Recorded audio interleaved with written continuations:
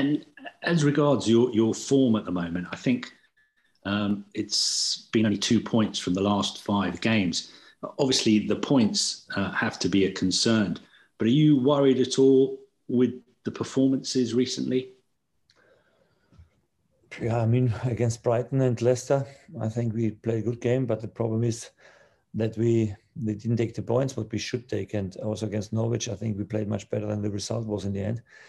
So the results are not always showing the true picture of how we play. But I must say that against Arsenal, after the first 20 minutes, we haven't been good enough. And we play on Wednesday against a team that is in good shape, in good mood. But we know that we can play much better.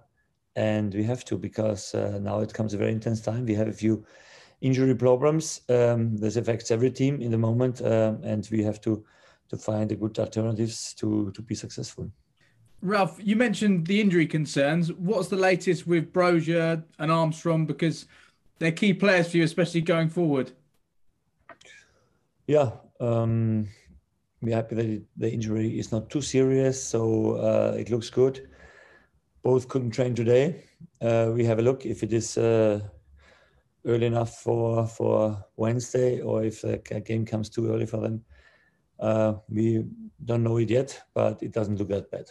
Shea Adams, you haven't been asked about, missed the weekend after an injury in training last week. So with Brozier and Armstrong, maybe 50-50. How's he? I think for him, it's still not so 100% clear how long it will take, but definitely not available for the Wednesday game. And then we must look from day to day how this blood body still in his muscle disappears or not. It's not so easy for our doctors to give their diagnosis how long it will take. Sorry, there you go. Good afternoon, Ralph. Yeah, just speaking about Palace, it was mentioned there that they're a bit more physical, but what have you made of them under Patrick Vieira? Yeah, I mean, after a tough start, they had a few issues. They were finding each other very quickly. Always tough for a new manager after the preseason to bring to your way of playing football in the Premier League. But it looks more and more that it's the quality they always had in every position is now also compared with a very flexible and very good game plan. And that gives you a very competitive team. And this is the reason why they had some good results. They had also dropped a few points in winning positions, but is also sometimes our problem. But in total, it's an opponent who is strong. I just wanted to check in on a couple of other players on the team news front. Goalkeeper wise, I think we know Alex McCarthy is still out. Is Fraser Forster a possibility for this game, or is he still unavailable? Also out still, I think, for Wednesday. Maybe Saturday back. And then Stuart Armstrong's also on that list. And I also just wondered if there was anything new at all that had come from the Arsenal game injury-wise. No, Stuart is still not in the team's sessions.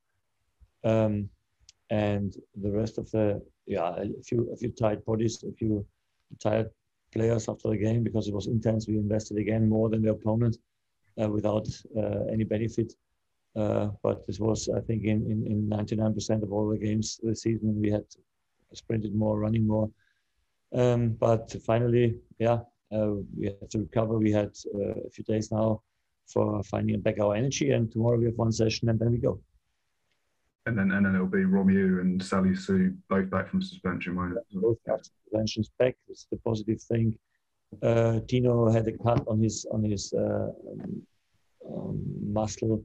It is a little bit swollen, but hopefully not an issue for him to play.